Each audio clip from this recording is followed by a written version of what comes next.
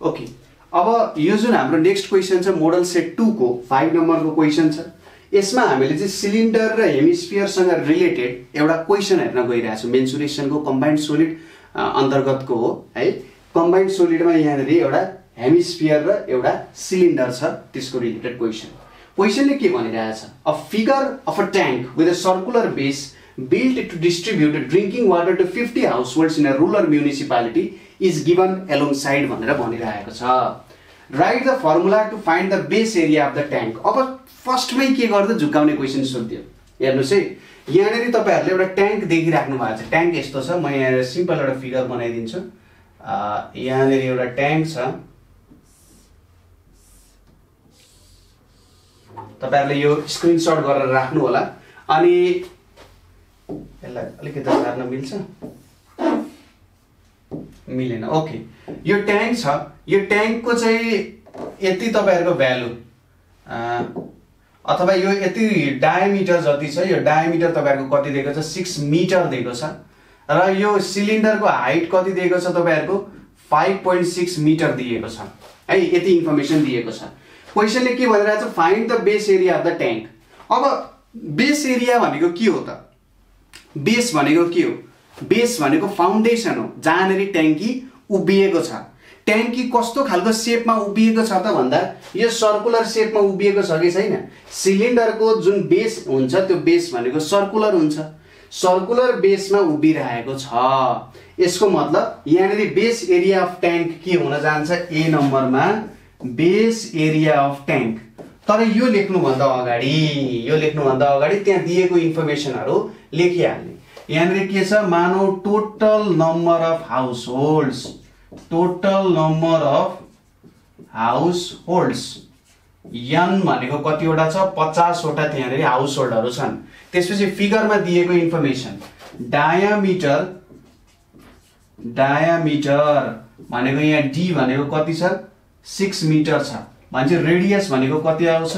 Radius r भनेको तपाईहरुको d/2 भनेको कति आउँछ? 6/2 भनेको 3 मिटर। त्यसैगरी height of cylinder, height of cylinder भनेर कति दिएको छ? यहाँनिर h बराबर 5.6 मिटर, 5.6 मिटर भनेर दियो। यहाँदेखि नै हामीले क्वेसनलाई सल्भ गर्न थालौं। पहिलो क्वेसनले भन्यो right the formula to find the base area of tank. ए नम्बरमा के लेख्न सकिन्छ? Formula for base area of tank equals to formula मात्रै लेख्न सोधेको छ है। Formula for base area of tank भनेको बेस एरिया भनेको सर्कल हो। सर्कलको बेस एरियाको फर्मुला के हुन्छ? एरियाको πr² हुन जान्छ। यो ए नम्बर भयो, एन्सर पनि मिल्यो। बी नम्बरमा यसले के सोधिरहेछ? बी नम्बरको क्वेसन देखिन अलिकति रमाइलो छ। What is the required quantity in liter of water to fill the tank? के भन त यसले? मानव यो ट्याङ्कीलाई पुरा फिलअप गर्नको लागि, यो ट्याङ्कीलाई पुरा फिलअप गर्नुपर्ने छ भनेपछि वाटरको क्वान्टिटी कति हुनुपर्छ? त्यो पनि हामीले लिटरमा निकाल भनेर भनिरहेको छ। हुन त यो कन्सेप्ट मैले पहिले पनि बुझाएको छु, तर एकचोटी फेरि तपाईहरुले बुझ्नु होला।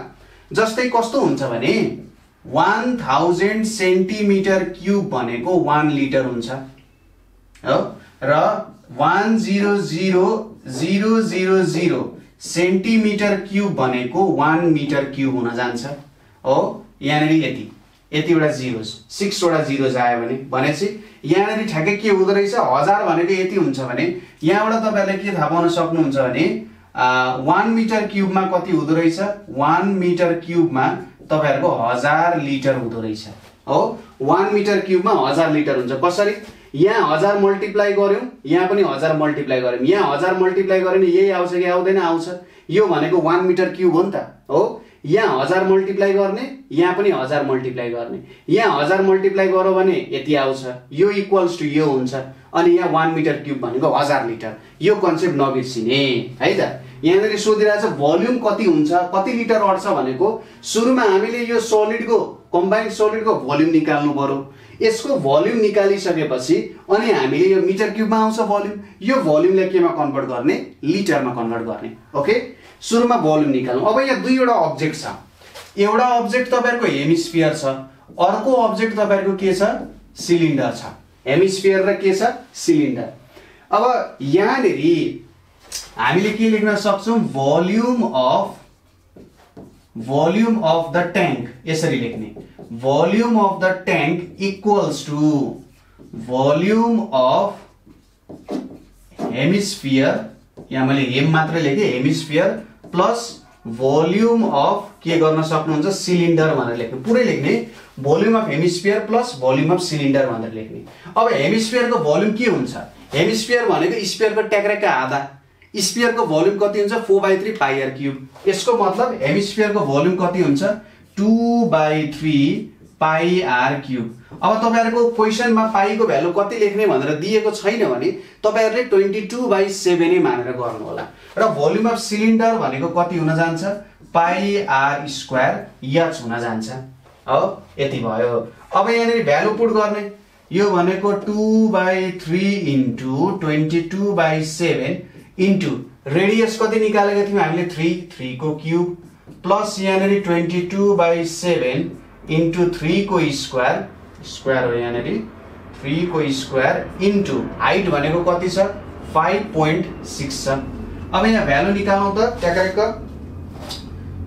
2 इन्टु 22 इन्टु यहाँनेरि 3 को क्यूब डिवाइडेड बाइ 3 इन्टु 7 यताउति प्लस यताउति 22 into 3 square into 5.6 divided by 7 हुन्छ यो भनेको लगभग कति आयो 214.97 मिटर क्यूब आयो अलि लामो लेख्दा पनि हुन्छ 9714 लेख्दा पनि हुन्छ 9714 मिटर क्यूब लेखे मैले है त अब यसलाई तपाईहरुले लिटरमा कन्भर्ट गर्नु पर्यो हामीलाई के थाहा छ त भन्दाखेरि 1 metre cube equals to 1000 litre हो भन्ने कुरा थाहा छ देयरफोर अब यहाँनेरि volume of tank in litre भनेर लेख्ने यहाँनेरि भोल्युम अफ ट्याङ्क लेख्ने अनि यहाँ ब्र्याकेटमा इन लिटर भनेर लेख्दिने यो इक्वल्स टु कति हुन जान्छ 214.9714 इन्टु 1000 गर्दिदाखेरि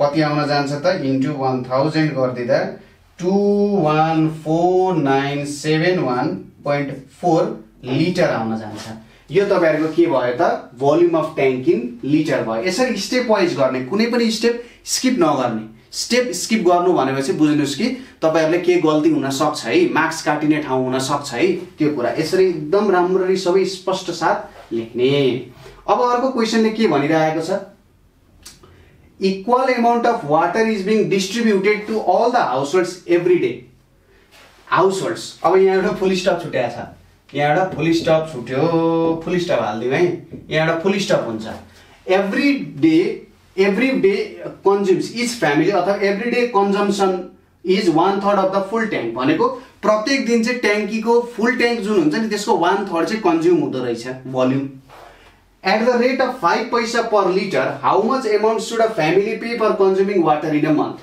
अब प्रत्येक दिन 1/3 ट्याङ्की मात्र फिल हुन्छ हामीले एउटा कुरा के एज्युम गर्छौं भने प्रत्येक परिवारले बराबर पानी खान्छ र 1 लिटर पानीको 5 पैसा पर्ने रहेछ 1 लिटर पानीको 5 पैसा पर्छ भने प्रत्येक फ्यामिलीले एक महिनामा कति तिर्दो रहेछ त पैसा त्यो निकाल्नु पर्यो क्लियर छ कुरा मैले के भने फेरि एकचोटीमा दोहोर्याइदिन्छु हामीलाई के थाहा छ ट्याङ्कीको भोल्युम हामीलाई थाहा छ अर्को कुरा के भनेको छ जम्मा जम्मी एक दिनमा चाहिँ 1/3 एक तिहाई मात्रै कति पानी खान्छ मान्छेले अथवा 50 वटा परिवारले र 1 लिटरको 5 पैसा तिर्ने रहेछ अनि हामीले के एज्युम हुन्छ यहाँनेरि मैले भनिहाले प्रत्येक परिवारले इक्वल अमाउन्ट अफ वाटर पिउँछ भन्ने हाम्रो एजम्पसन हुन्छ भने एक दिनको हामीले प्रत्येक परिवारले कति खान्छ भनेर निकाल्नु पर्यो अनि त्यसपछि इन्टु कति गर्नु पर्यो इन अ मन्थ भन्छ 30 दिनले मल्टिप्लाई गर्दिनु पर्यो 30 ले मल्टिप्लाई गर्दा एक महिनामा कति आउँछ त्यो निकाल्न सकिन्छ यहाँनेरि हेरौं D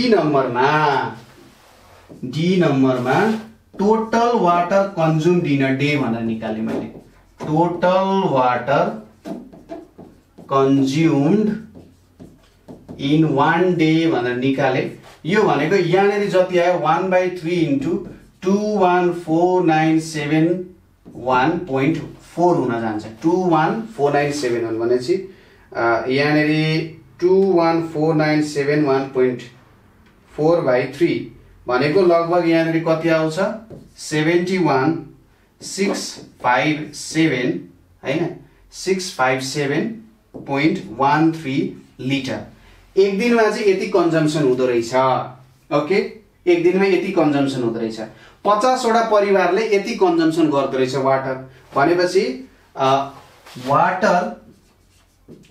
water consumed by total water consumed in one day यहाँनेरि अझै राम्रो के हुन्छ by 50 family पनि लेख्दिनु यो by 50 family total water consumed by one family in one day भनेर लेख्ने अब one family in one day भनेको कति हुन जान्छ यो भनेको 71657.13 डिवाइडेड बाइ यहाँ कति आउन जान्छ 50 यसलाई 50 ले डिवाइड गर्दिने यो भनेको लगभग 1433.14 लिटर एउटा परिवारले यति कन्जम्सन गर्दो रहेछ एक दिनमा यति वाटर चाहिँ कन्जम्सन गर्दो रहेछ ठीक छ now for 1 liter one family must pay for 1 liter one family must pay कति त 5 पैसा 5 पैसालाई रुपीज मा कन्भर्ट गरौँ रुपीज 5/100 ठीक छ यो हुने भयो भनेपछि फर कति त यहाँनेरि 1433.14 litre one family must pay कति त 5/100 into 1433.14 यो चाहिँ एक दिनमा यति पैसा तिर्नु पर्छ यो भनेको कति आउन जान्छ इन्टु 5 डिवाइड बाइ 100 भनेको लगभग 71.65 रुपैयाँ तिर्नु पर्यो therefore in 1 month one family must pay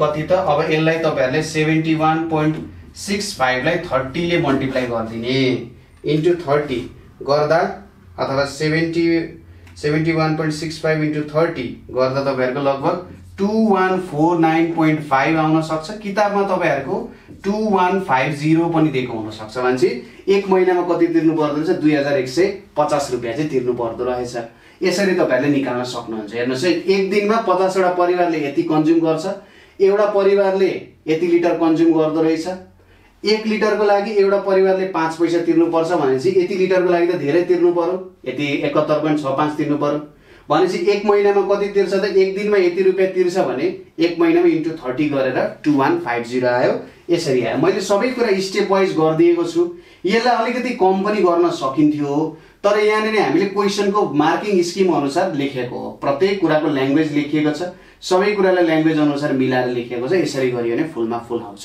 है त